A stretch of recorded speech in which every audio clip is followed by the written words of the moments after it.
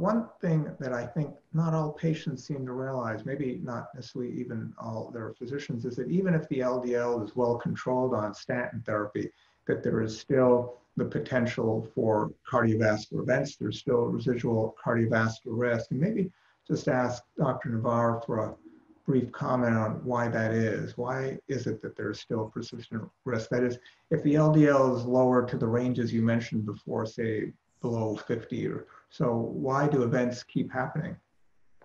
I think this gets back to the pathophysiology of cardiovascular events, that in people who already have established atherosclerosis, who have cholesterol deposited in arterial walls, those plaques can still rupture and thrombotic complications happen, and progression of atherosclerosis can still happen with low LDL cholesterol requiring revascularization. So as great as these therapies are, they're not a panacea. It's probably an important message for us that we really should be doing a better job of preventing atherosclerosis in the first place. One of the numbers that I think is pretty striking is if you look at clinical trials, which tend to recruit healthier participants that are adherent to therapy, that are well treated, you still see high event rates. So the Fourier trial looked at folks post-ACS. Almost everybody was on a high-intensity statin. There were high rates of appropriate antiplatelet, beta blocker, ACE inhibitor use. And in the placebo arm, at 3 years, 10% of patients had a hard cardiovascular event, so stroke, MI, or cardiovascular death.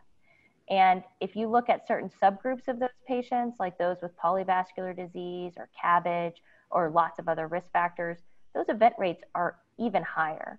So, you know, it's great that we have made the progress that we've made so far, but you still have plaque. That plaque can still rupture. And although LDL cholesterol reduction can reduce the risk, it doesn't eliminate it.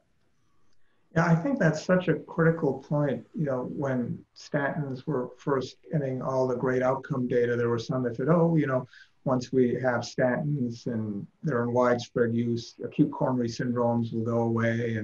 And the same arguments were made when PCSK9 inhibitors were first being tested, but, you know, acute coronary syndromes haven't gone away. They haven't really gone anywhere. There's been some shifts in terms of proportion of STEMI going down and NSTEMI going up. But still a lot of acute coronary syndromes and other morbidity of cardiovascular disease. So yes, LDL control is important, but that doesn't end the discussion.